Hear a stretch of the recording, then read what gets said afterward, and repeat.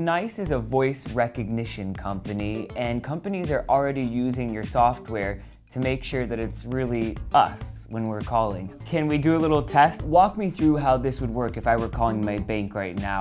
Hi, this is Samuel Burke. I'm just having a problem right now. I'm traveling abroad and I forgot to call you guys to let you know that I was going to be outside the US, and I just tried to use my credit card at a restaurant.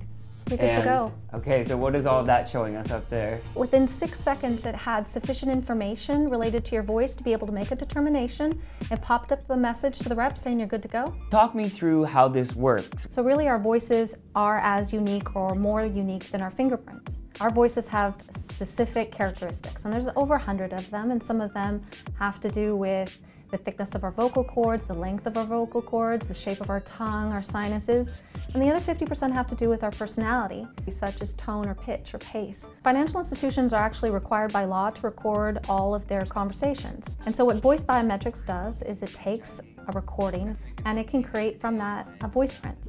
And then we can compare the new voice against the voice print that we have on file. So can we try this now with my brother? My mom and dad can't tell our voices apart, so I want to see if your system can tell us apart. Hi, I'm Samuel Burke. I'm a longtime customer of the bank. I am interested in transferring $1,000 into a new account, and I would like to do this immediately. I don't really have a lot of time, so if we can make it as quick as possible, it'd be greatly appreciative. Nope, he doesn't cross the threshold. So your system is better than my mom and my dad. What type of organizations are already using this? Most of the top 10 financial institutions have implemented voice biometrics to a certain extent. Most of them have selected particular types of customers where they have higher fraud rates, and that's where they focused it. It seems that nearly every day there is a story about hacking. If these files were stolen one day with our voices, could that wreak havoc then?